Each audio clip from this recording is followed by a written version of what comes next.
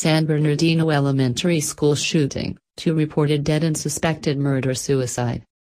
2 adults were shot and killed at a California elementary school Monday in what police believed to be a murder-suicide, and 2 students were rushed to a hospital with unknown injuries. The incident happened around 10 a.m. local time at the North Park Elementary School in San Bernardino. 2 adults are deceased in a classroom, believed to be a murder-suicide, San Bernardino Police Chief Jared Bergman posted on Twitter. "We believe the suspect is down and there's no further threat." Bergman added that 2 students have been transported to hospital. Their conditions are unknown.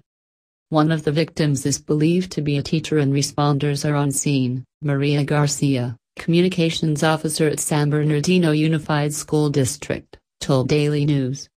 The school is on lockdown along with 2 others, Hillside Elementary School and Kitchen High School.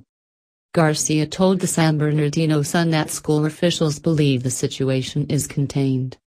All other students were safe and were being taken to Kitchen High School, where parents or guardians could pick them up, she said. Students gathered on a field and a blacktop basketball court inside the fenced-in grounds of the campus near a line of school buses. The school has about 600 students in kindergarten through 6th grades. Marina Ramos told news station KABC-TV that she rushed to the school to try to pick up her grandson after she heard about the shooting. She said she spoke to him, and he told her he was safe but was upset. "He was crying. He's scared," she said.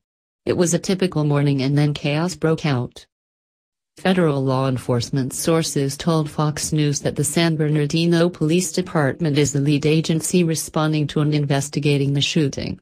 The ATF's Los Angeles division has also lent assets to San Bernardino Police and the FBI has offered its assistance, the sources added.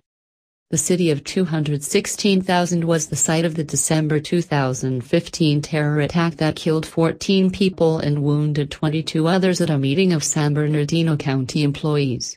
Husband and wife shooters Said Rizwan and Kashfeen Malik were killed in a gun battle with authorities later that day. The city is known for its high rates of violent crime, especially homicides, and has struggled to emerge from bankruptcy.